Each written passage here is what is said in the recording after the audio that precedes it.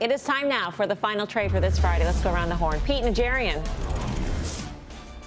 Kind of the sneaky area, Mel, has been some of the casinos, and I'm going to give you MGM. I bought it today on the calls that I was seeing. A lot of call buying there today.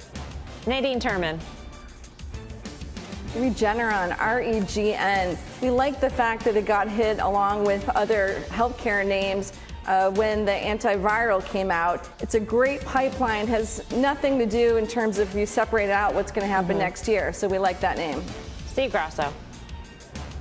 I'm going big screen. I'm going Bond, IMAX. Brian Kelly.